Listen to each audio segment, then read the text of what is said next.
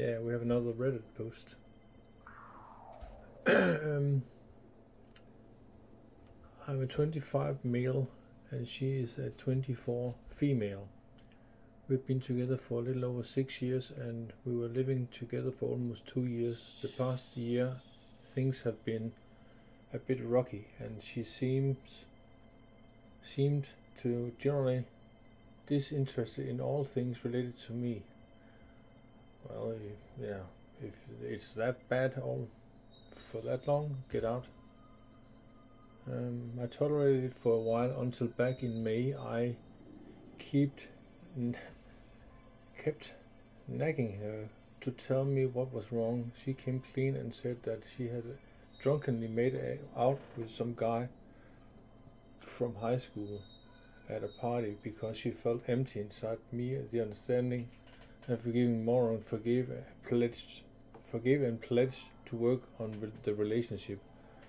The problem with that is that she stated that it was a drunkenly mistake. We all know when people are drunk, things start to escalate. If they are prone to violence or such things, they tend to have a short fuse, and people who are flirty by nature is becoming more flirty. So she knows already that, so she should actually have stayed away, because she is setting herself up to do the things that she's actually telling him that she's actually not doing her due diligence in the relationship by setting her up. She's not interested in him for, he said a year or so, but then at that time period it hasn't been a whole year, but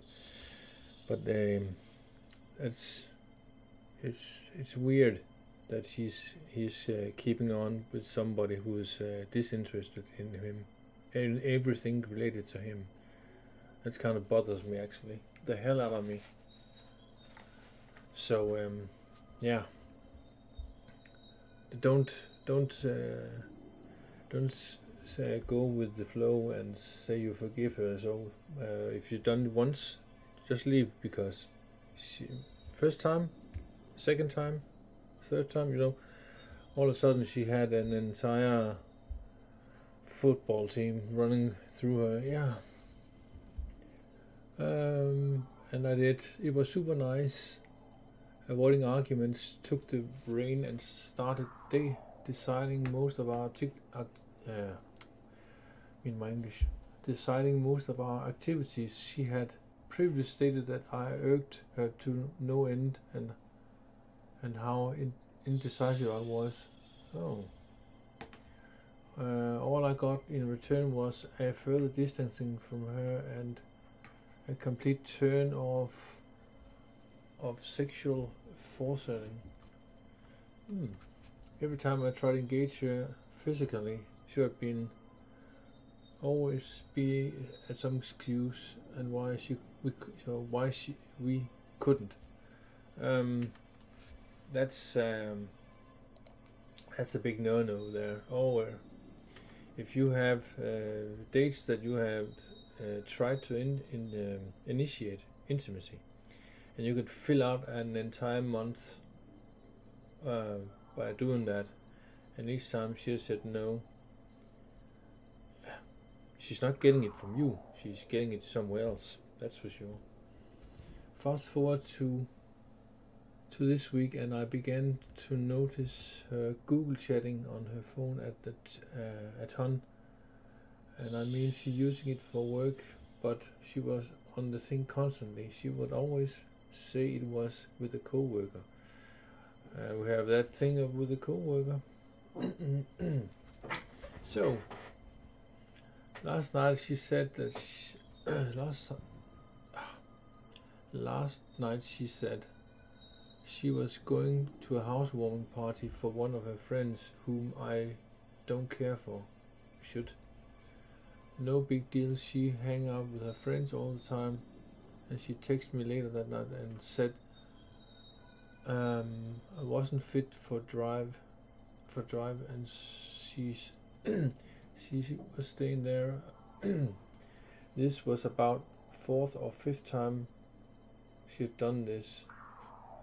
While miffling, I let it go as I'd rather her not come and die in a ditch somewhere. Oh dear. Fourth or fifth time. Now that's a joker. Really. But yeah. That's it. Yeah. Jesus. That's bad. This morning my paranoia got the better of me and I logged into a Gmail account. I know I'm snooping butthole, but I couldn't help it. She actually left her email password sitting on a post-it note here at the desk in plain sight. I found a series of chats between her and some guy, different than make-out guy I never met. She said several times that she loved him, but in a tight spot. Well, but was in a tight spot with me and her family and friends. Oh, you mean the meal ticket? Yeah, the beta bug. Yeah, just on the spot, walk away. Period. Get out of Dodge. The guy seems like a real manipulative a-hole. Not mentioning completely not her type. Or so I thought. Yeah, not her type is the usual. Always the usual suspect. I don't know about the password in plain sight. If it was, if she was, let's say, in a hurry to get out, no, she was late for a certain time she should be on the car, then maybe, but I find it fishy that she leave the password there, because she hadn't been that she hadn't done that prior to that. So yeah, women don't like to be the one that initiate breakups at that point, but they will later when they have you under the spell of the ring, and it's not the Lord of the Ring. I mean, the best of her chats, she was using a vacation I was planning on as a backup to the same vacation with the a-hole. He wanted her to break up with me before he took her, and if she couldn't bring herself to do it, she was perfectly fine letting me drop large amount of money to go with me instead. Yeah, you are a ATM, a personal ATM machine. Yeah. The beta bug. Go for it. Knock yourself out. I confronted her this morning and told her to leave as my name is on the lease. She argued about it for a while, but finally relented. She kept trying to make me feel guilty about booting her. Well, she actually booted herself out of the apartment, actually, by not being faithful to you. So yeah, no, the women cannot see their own flaws and accountability in modern society. That's for sure. That's the problem. And it becomes more and more apparent. So yeah. But putting her and the whole situation, saying it took both of us getting to this point. Yeah, it took us both to getting to this point. Yeah, it's a relationship is a a tango. It takes two to tango. It takes two to figure out how it is going down. And women usually makes that fundamental error that they can show little signs, but they're not telling the guy up front in his face what is wrong. That's the problem, because men are different from women. So if a woman listens to this, tell your man up front what's wrong, what can be done to rectify the problem. Always tell it up front, because you can show the signs, and it's like in Indian selling smoke signals. We can't figure that out. So yeah. Let's see what's coming to. I told her that was true, but I was working on things, but instead trying to talk me and she ran out and found someone else. The whole time she made it seems like I was putting her through this horrible inconvenience. Well, the inconvenience is on her, not you. She said she'd return Monday for the rest of her things. Well, that's have someone else present at your home, and videotape it, the whole thing, everything, so that she can say that you did something to her. I'm thinking about taking the day off, the day of work to be there. That douchebag will not set foot on in this apartment. No, of course not. That's a good point. Let him have her. At this point, it seems every time I walked into another room of our apartment, I'm hitting the realization that all the good times we had doing whatever, it will never be. We had whatever will never be held. Yeah, that's wrong. That's broken English. Let's see here. We had there doing whatever will never be should be that again instead of had. Yeah, I'm bad at English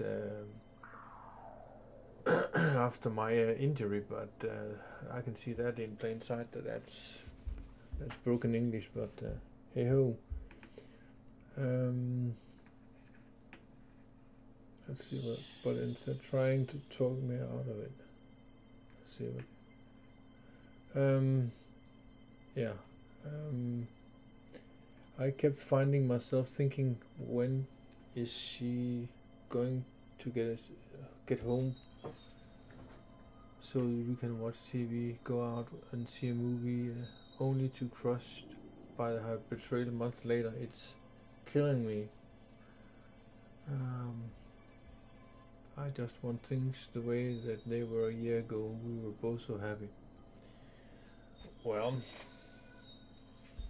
it's not you anymore. It's somebody else, and you'll have to come to terms with that. That's for sure. But yeah, maybe you should I don't know, redecorate it, or the apartment that you leased, or something else. Buy a home, buy a house somewhere else. Getting another flat somewhere else. I don't know, a different place than that one, so you won't have the strain on it. I don't know if I can afford to live here on my own. We were splitting the rent. I'm also pretty effed up over the thought of that I had unprotected sex with her about 2.5 weeks ago.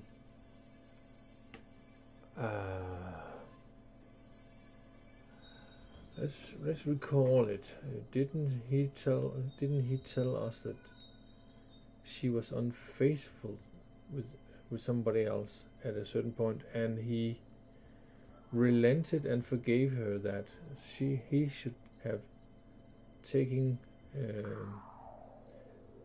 tests by his doctor ASAP at that time, and then afterwards he goes, oh, 2.5 weeks ago. I hope you don't get anything from her that way. But yeah, you should take an STI test ASAP. It felt good to get this all out. I just know I just doesn't know what to do anymore. I can't do anything without being reminding of move out, find another flat, do something, get out of Dodge, because you apparently have so many memories that yeah, I don't even want to go to sleep, because sleeping in our bed with her almost made me sad. It's just worse. Yeah. Too long to discover. Girlfriend was acting odd, so I snooped in her. Yeah. Found my child detailing her cheating sway and threw her out. Now I have an empty hole in my life. So what's the update?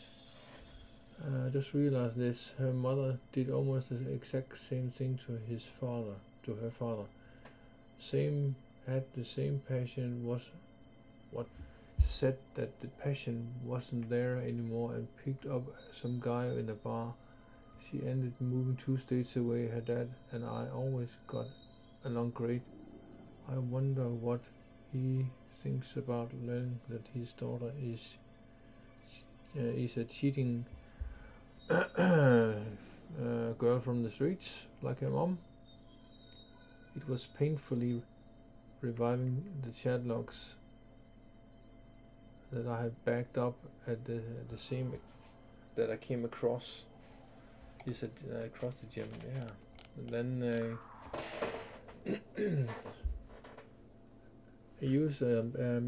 Reddit user said, change the locks, get control over your bank account ASAP. Oh yeah. Talk to a lawyer ASAP. 4, look into getting a roommate to help with the rent. Yeah. 5, be prepared to be depressed and upset for a long time. Reach out to family and friends. Try to make new activities and exercise. Yeah. 6, you'll be okay, but it will take a while. Be patient and be good to yourself. Yeah, it's like nobody cares with what happened with men, but the girls, ooh. Yeah, pretty privileged. That is what's yeah. So yeah, that's the story. I'll link it in the description. So take care.